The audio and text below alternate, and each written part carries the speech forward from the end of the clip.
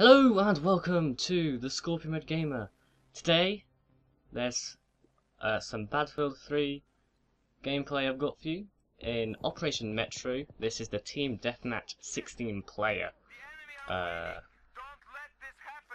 mode. I'm using the M249. I think. Yeah. So today, what I'm going to be talking about is, I say that a lot. I tried to stop it, but it's like a comma in real life. That's how you say comma, not comma, it's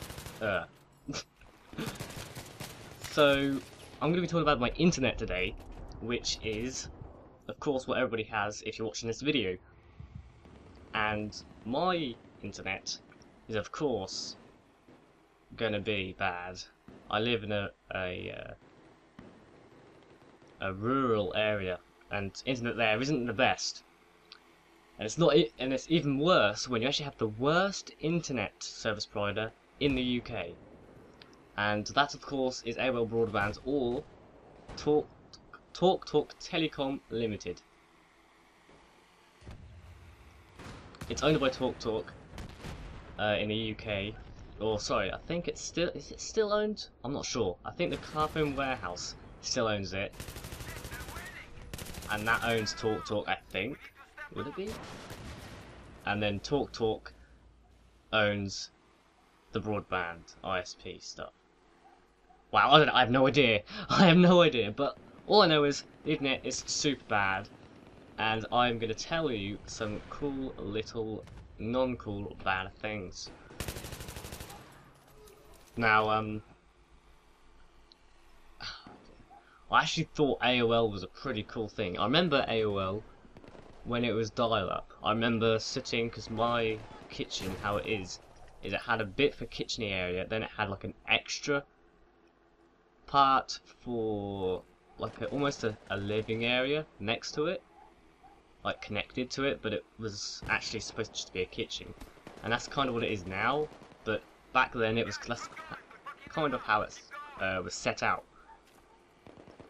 And we had a computer desk and the computer there, and I remember that. I remember being on the internet on the AOL browser. I'm not sure what it's called, but I thought it was cool at the time. I later realised that I was very stupid because it was not cool. First of all, there was a few. It was like completely family orientated, because you had like would it be the AIMs, something like that. It would have, you sign up and you say pet, like adult, teen, child, but there was more. There was not those three, because I remember there's more than that. And yeah, of course that's my first experience of AOL.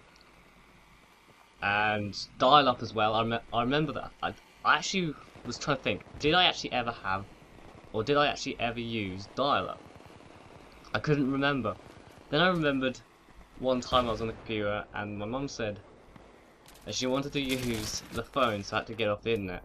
And that straight away clicked with me. Yeah, I did. I have used dial-up.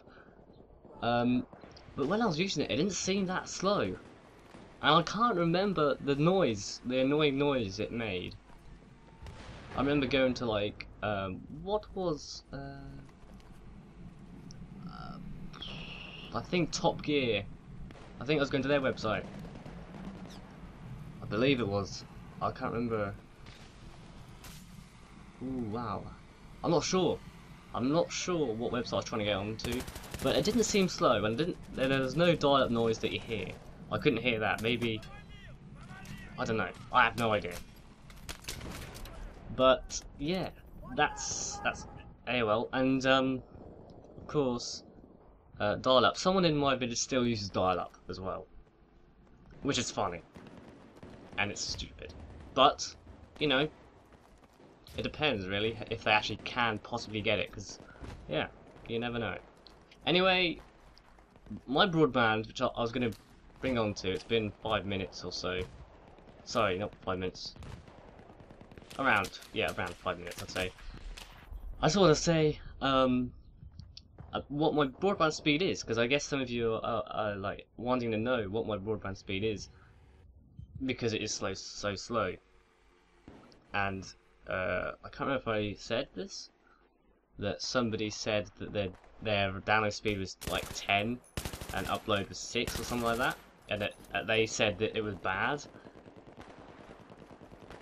Well, if we're gonna talk like that, not if it's bad, if in the way that they said it, I'm gonna tell you my download speed and upload speed, especially upload speed, just because that is what I'm using to give you footage, gameplays, commentaries, and hopefully in the future on this channel, Let's Plays.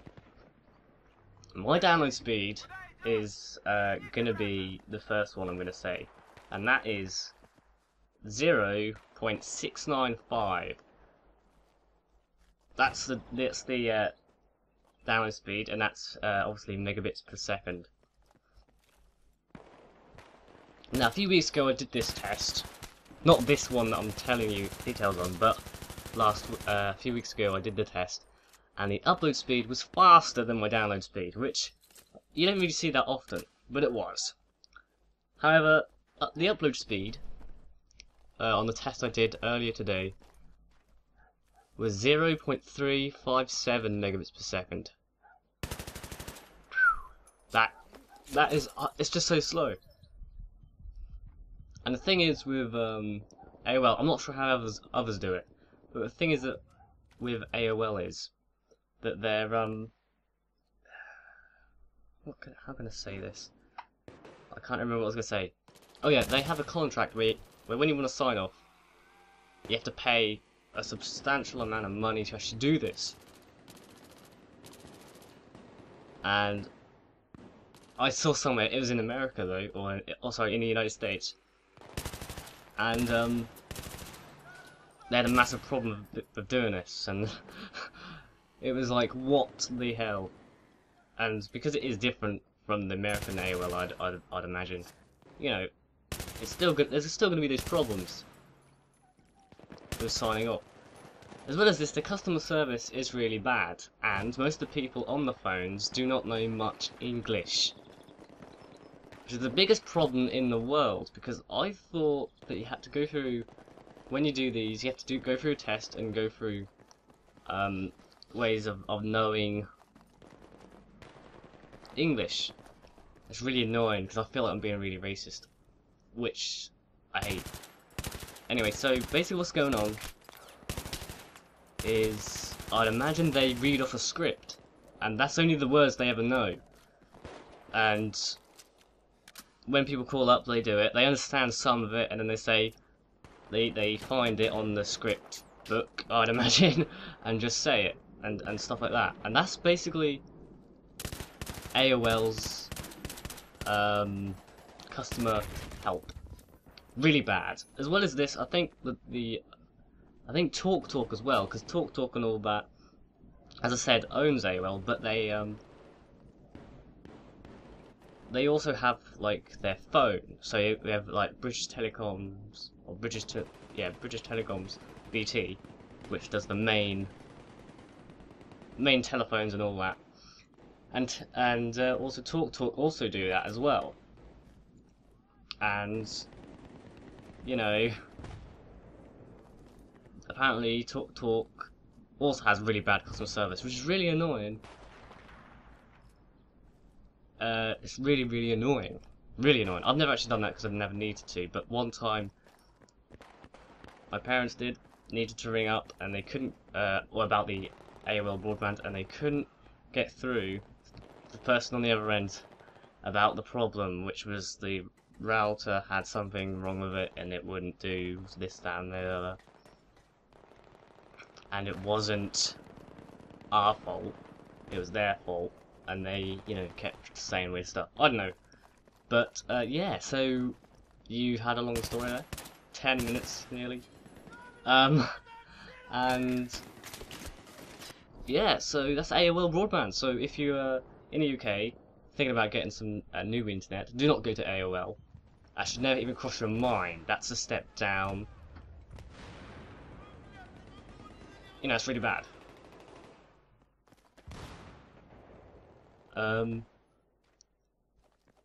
Really, really bad. It really is.